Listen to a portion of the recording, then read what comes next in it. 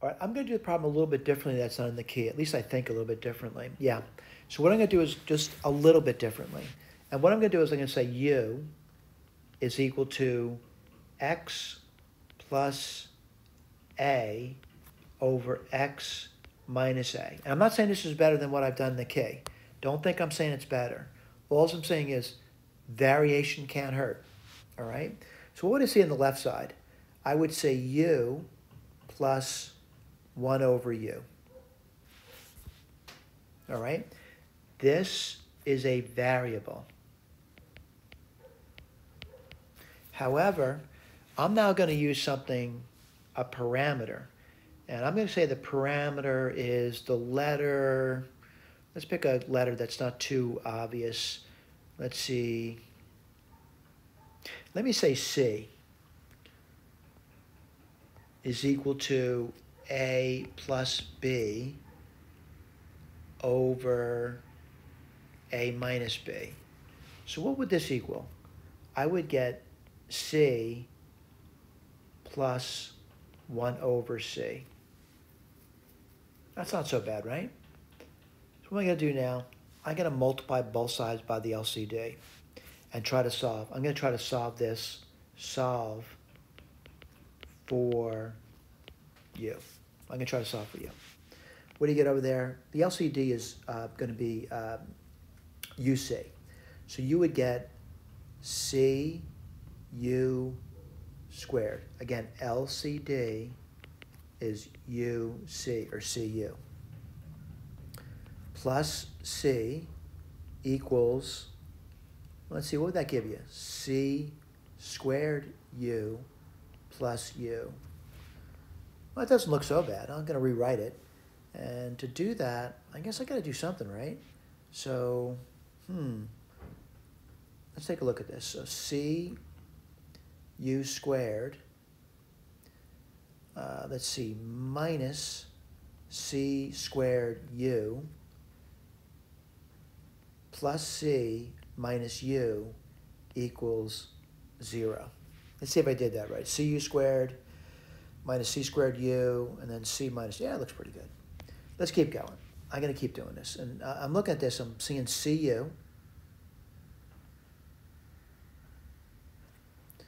And what do you get there? You would get U minus C.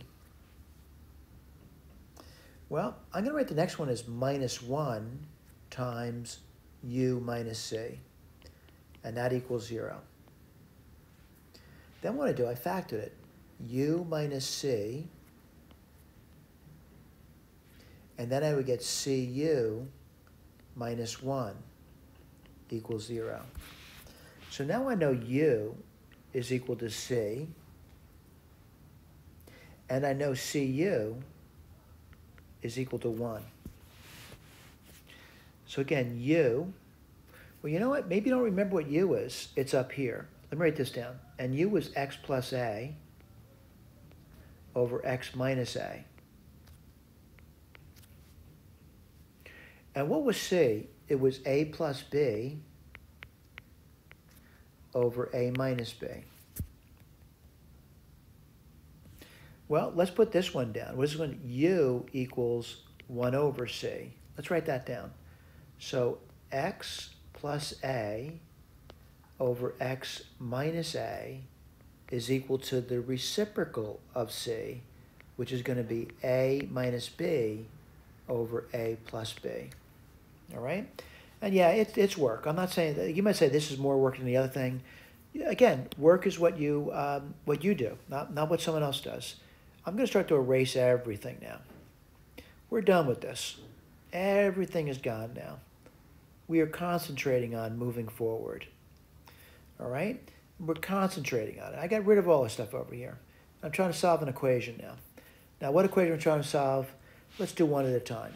And I'm going to do this one first. And I want to know what x is. So what do you get over here? You get x plus A times A minus B is equal to x minus A times A plus B. Well, let's do it. What do you get? Well, I'm going to say a minus b x plus a minus b equals x times a plus b minus a times a plus b. All right? Let's keep going.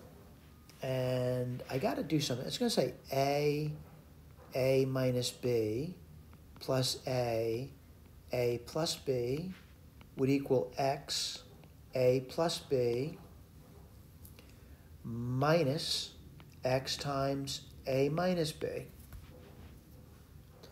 I got to keep going, don't I? And what do you get over here? Well, let's see. You would get, that's not so bad to do, right? So what would you get?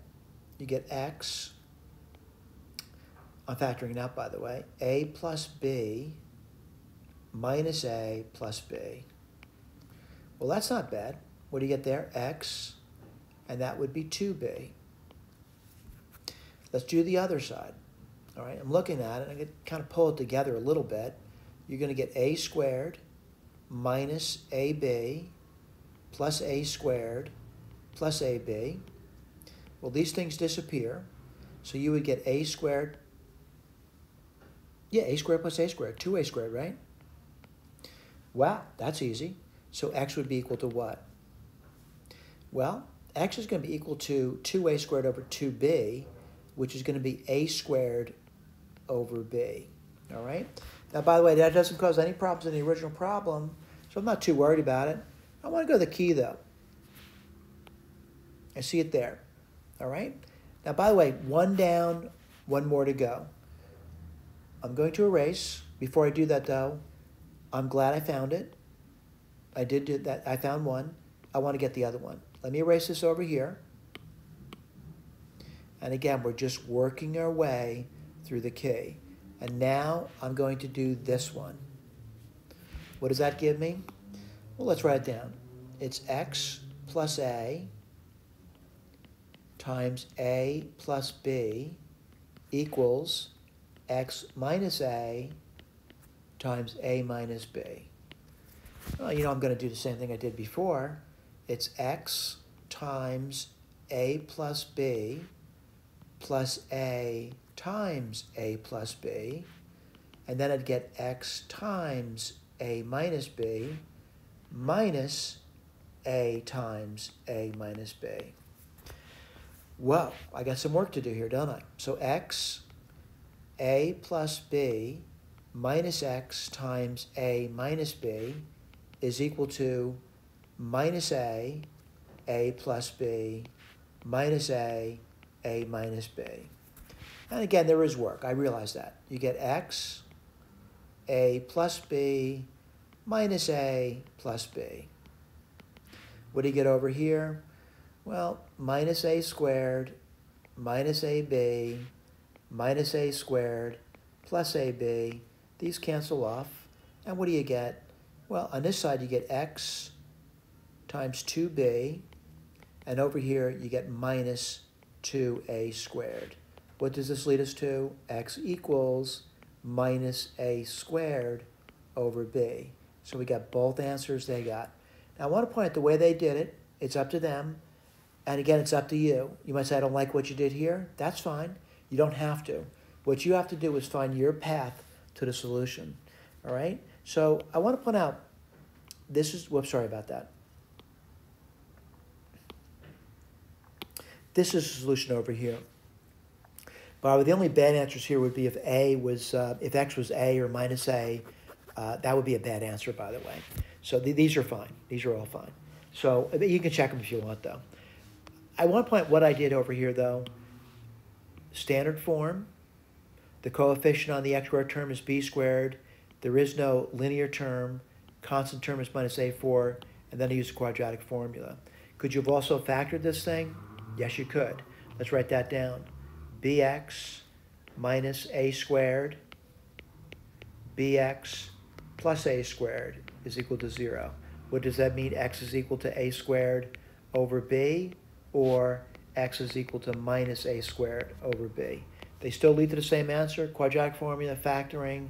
Whether you did what I did up here or something different, it's incidental. It always leads to the truth, if you're truthful. All right, let me repeat this again. I know I say a lot in this set. I'm not really checking things. You may want to check these things and verify them. My email address is Bannon. And again, if you reach out to me with a concern about the content of the document, that's fine. And I'll try to address those issues. Hopefully I'm not overwhelmed. I'll be able to get back to you. Thank you.